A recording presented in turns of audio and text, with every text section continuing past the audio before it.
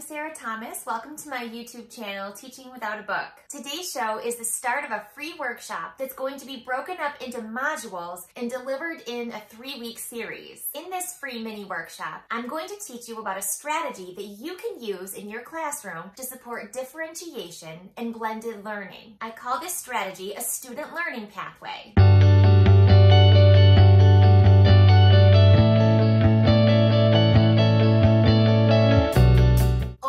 Few weeks, you'll learn how to use student learning pathways in your classroom, how to create your own, my secrets for making them even more engaging, and you'll even score some freebies to help you along the way. In this video, I'm going to give you an overview of what student learning pathways are, and some ideas for how you can use them in your classroom. In Module 2, we'll focus on how to build your own student learning pathways. In the third module, we'll focus on ensuring that your student pathways are interactive and as engaging as possible for your students. So first of all, why student learning pathways? We know that personalizing learning for our students is a critical component of engagement. There are many ways to create learning opportunities that meet our students where they are in their learning, and student learning pathways is just one of those tools. Remembering that as educators, we're trying to move to the person that's responsible for facilitating that next generation learning, rather than being the person responsible for the transfer of knowledge. So the more that we can front load the learning for our students, that frees us up to be able to meet with our students to close learning gaps, as well as provide enrichment opportunities. So what are student pathways? Well, it's a structure of presenting the learning to our students in a step-by-step format. Instruction or delivery of new content, as well as formative checks, can be embedded in this structure as well. It's perfect for any sort of learning situation where you want to walk your students step-by-step from start to finish. Ways that I've personally used student learning paths in my own classroom are for mastery learning, creating standard-based pathways for gap closing, writing pathways that walk students step by step through the writing process, as a supplement for science and social studies, as well as for enrichment projects. Some other ideas include using them as test prep or for a research project. As we start going through our student pathways, you're going to see that really the options are limitless. They're endless, and I'm hoping that you'll come up with some ideas that you can then share with the community as you're thinking about how you're going to be able to use this for your own personal use with your students in your classroom. So let's get started by exploring an example together.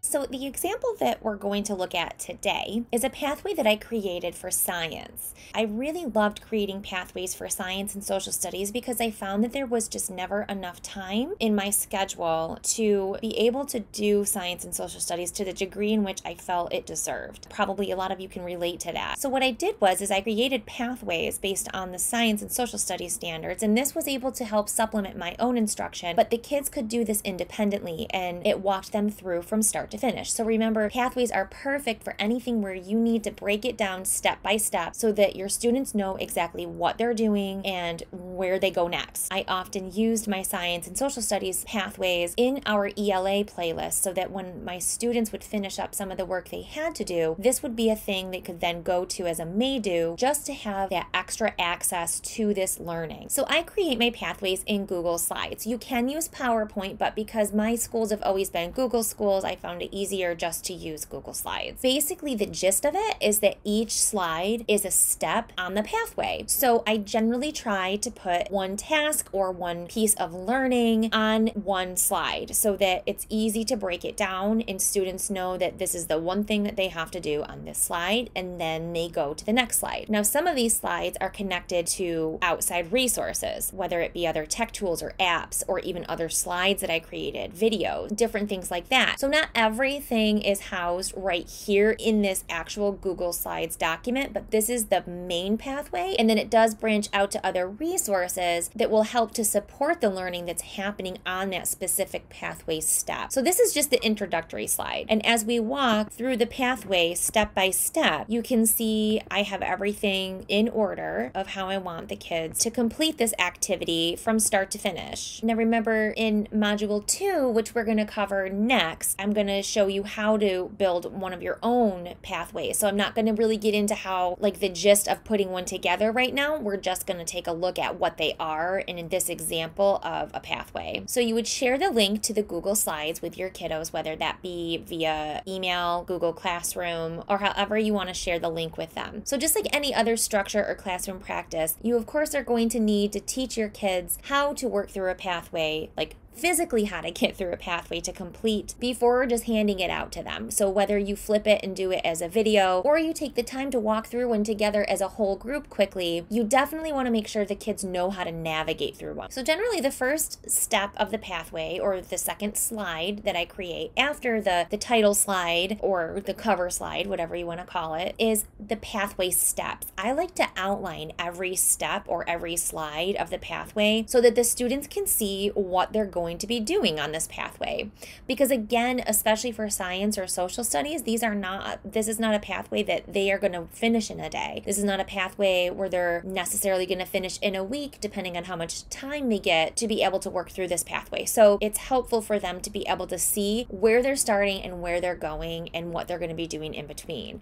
So I just quickly outline each of the steps and give a gist of what they're going to do on each of those steps. So down here, you're going to see this little froggy friend. And being a teacher of young students, there is a lot of front loading that is required on my part to ensure that my students are successful, especially on something that's independent. So I created a video for them that would just give them some tips and tricks, things of course that I already had taught them when I did the whole group introduction and teach piece of a pathway. But it's helpful to just have some of those tips and expectations embedded into the pathway, just so kids are hearing it again and as that extra reminder, because reminders, exposure is how students learn, and they need to hear things several times. So when I click on the frog, it's going to give them just a short video that I created using an app called Chatterpix, just to make a fun little video for them that kind of went along with the theme. Now, I feel like I need to stop at this point and just say, your pathways do not need to be all fancy in terms of clip arts and pictures and fonts and talking frogs or foxes or whatever. This is a thing I love to create things. So I am a teacher author and I love to do this kind of work. When I show you how to build a pathway, it's not going to look like this. I do have videos that teach you how to make things look fancy, but that is not a requirement for a pathway, and it does take a lot of extra time, and I know that teachers don't have time for that. So when I show you how to build a pathway, it is going to be very simplistic and it's going to just get the job done. So I don't want you to be turned off by the fact that this is a little bit fancier, but I do want to show you the tools that are available for you to be able to use to embed into your pathways, and we will talk about that in Module 3. So when I click on the frog, it's going to take us to the video. Hey there, Scholar. It may help you to leave tabs open for yourself so that you can go back and look at the information to help you along your pathway.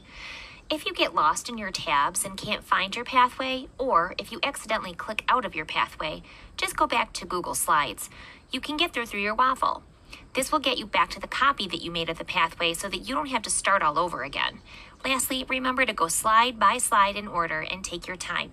Now go and grow that science brain. So you can see that's just a fun little way to make sure that kids remember some of the directions that you gave them. Next are the pathway learning targets or learning target. So what will they need to be able to do? So what will I know or be able to do after completing the pathway? And then it explains to them what that learning expectation is, because of course our students always need to know that. And I also always embed with my learning target, no matter what I'm teaching, a look for, which is how will I know and show that they met the learning target. So it's great to know your learning target, but then at the end of your learning, how do you know if you met it or not? And so our students need to know that. And so I always give a look for that's going to help them to be able to self-check, did I get my learning? I usually tell my kids to come out of presentation mode because they're going to need to engage and interact with the slides, and they can't do that if they're in presentation mode. So for example, you're going to see that step number 1 for them on this learning pathway is to watch a video about rainforests, and then they're going to complete a Venn diagram where they're going to compare and contrast the tropical and cool rainforest habitats. Then they're going to give 3 examples of ways that animals or plants have adapted to each of those habitats. So in order to be able to do this, they can't be in presentation mode. So I also just want to point out that I do add the text boxes ahead of time because I don't want them wasting their time trying to make those. So if I do that extra step on my part and front load that piece, it's going to save them a lot of time, and that's what I need. We only have so much instructional time, and what I care about is what the kids are learning. I need them just to be able to get in there and do their job. So they're going to watch this video, and then they're going to complete this piece of the graphic organizer. After they complete this step, they're going to go on to the next one, which is a habitat sort. And this is also an extension of the last step. So they're going to click and drag the plant or animal so that it's placed into the correct rainforest. And then when they're finished, they're going to be able to check their work. So in the tropical rainforest, I know this little bird lives there, right? So they're going to just kind of work to drag and drop into the correct rainforests, the plants and the animals that live there. And so after they complete this activity, I've created a self-checking slide so that when students click on it, it will take them to the answer key so that way they can check their own work. When they're done checking their work, I created a link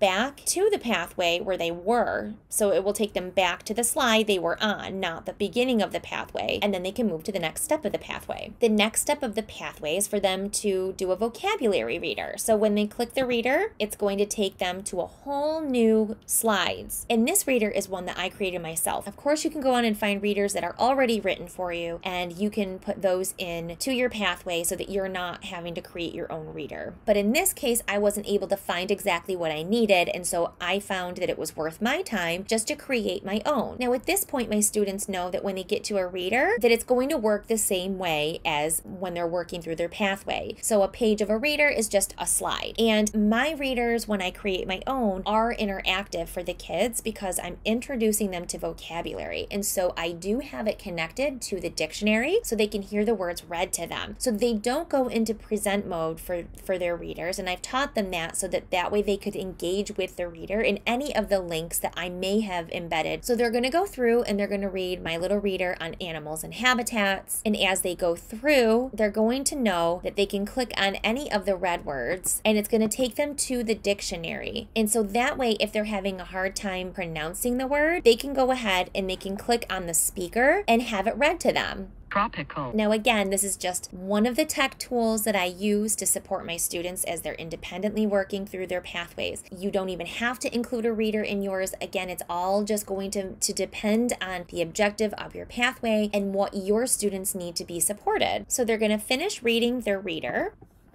Then they can go back over to their pathway. The next step is taking them to their brain check. And their brain check is what have they learned from the reader that they just read. So some kids leave all their tabs open as they work through, and it does kind of become a little issue while they're learning how to do pathways because they get so many tabs open that sometimes they have a hard time finding their pathway tab. But they will eventually get used to it. They'll start to learn to close out their tabs. And because they learn to close out their tabs, when I think that it's helpful for them to have a tab open as they work through their pathway, I will somehow make sure I embed that into one of their steps. So this little bird is telling them to keep their vocabulary reader open. So if they did close it out, they can just quickly open it up again. And that's because it's going to help them with their brain check. The moose is saying to click the big tree to take your animals and habitats brain check. So when we click the big tree, it'll take us to the brain check. And the brain check is a Google form. And so they can just go ahead and put their name in and answer all the questions that they would have learned from reading their vocabulary reader.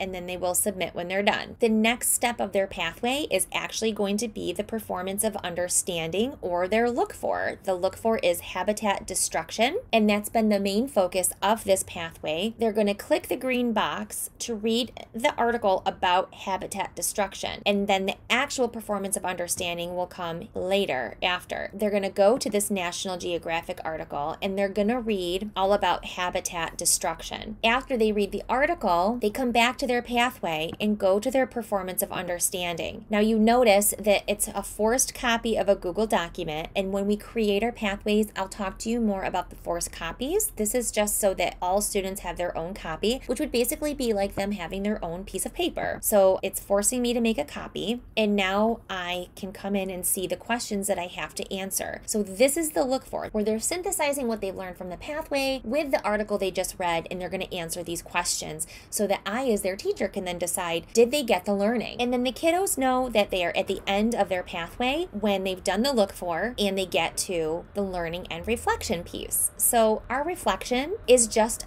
a Google form, and they are going to answer questions about their worker habits and what they're most proud of, what they found difficult, and what would they change or do differently next time. And then how would they rate their understanding of change and adaptation. The last piece of a reflection, and I always add this to my student reflections, is the opportunity for my students to provide me with feedback. As teachers, we need to remember that we have to be comfortable accepting feedback from our students because we're there for them. It's important that we're meeting their needs. And not only that, but we are trying to teach them to be learners and advocates for their own learning. And they can't do that if we're not giving them opportunities to understand what they need and to be able to verbalize their needs to the adult who's in charge of facilitating that learning and creating those opportunities for them. So I always put a question that's something like, what can Mrs. Thomas do to support you more as you work through your pathway? What would you change? And do you have suggestions to help make it better? Because I want to know. I want to know what my kids want and what they think. Kids are brilliant. And if we give them the opportunity to help us create their learning, it's going to be so much better than anything we as educators can do on our own. And then if you're just wondering what this last slide down here is, this is that answer key to the habitat sort. I always put the answer keys on the bottom, of course, and then that way they're not like working through an answer key as a step of their pathway. And that's just one example of a standards-based pathway that I've used to help supplement my science curriculum. And of course, we're going to explore other pathways. And like I said, next week together, we're going to build an example of a pathway that you could use like ELA or math, where you're teaching a small group and the pathway could either supplement centers or station rotations, or it could just be the playlist that the kids are working through, doing must-dos and may-dos that are all embedded in their playlist. So we're going to build one that looks like that. But the purpose of today's video in Module 1 was just to give you an overview of what is a learning pathway for students structurally and what are some of the ways that you could be using them and implementing them in your classroom. So I hope this overview of student pathways gave you some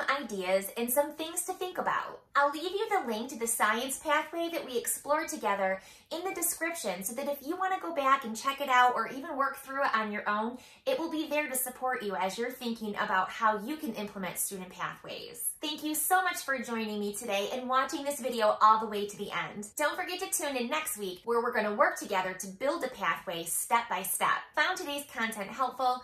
Please hit the like button and be sure to subscribe to the Teaching Without a Book YouTube channel so that you're not missing out on any innovative ideas. Okay, that's all for today. Now go use those creative brains to transform education. Have a great week.